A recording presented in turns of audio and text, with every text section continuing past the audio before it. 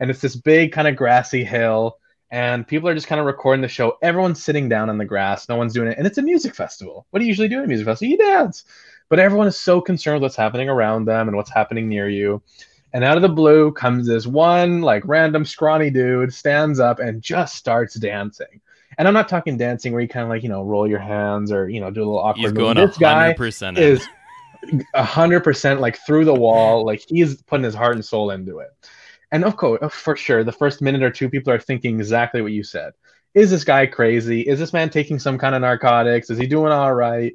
But a minute or two goes by and people are like, no, he's just doing it because he's digging it. He's vibing. Minute or two passes, maybe a girl stands up, comes over with him and starts, you know what? If you're dancing, I'm dancing. All right.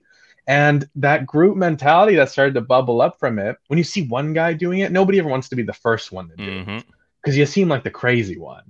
But that's how trends start. You got to be a little crazy to get things moving, right?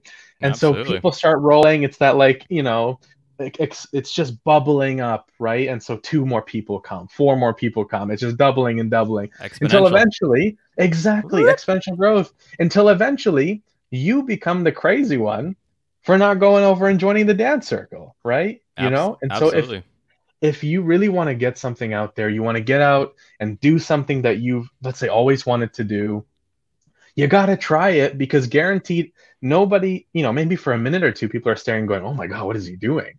Then after a minute or two, people are thinking to themselves, on maybe. Maybe. You don't because even it might know not even that. happen. Yep. So true. And people will watch this and be like, do I have the ability to go up there and do that?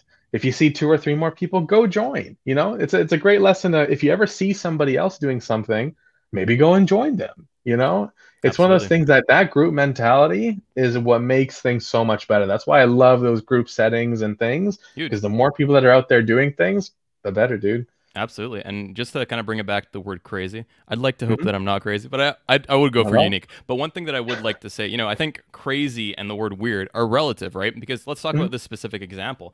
Sure. I think if you looked at like the exact definition, you'd call it weird for that behavior that started it. But after a while, once more and more people came, it was weird not to join in because everyone else was sitting down when everyone came there. And, this is the chance and ability for people to go out of their shell and start something new. And when they start something new, you become the guy that everyone talks about, like we are right now, rather than the person who joined in after. So my question to you, ladies and gentlemen, is who do you want to be? The person who joined the guy or girl or whatever they identify as, or that person themselves?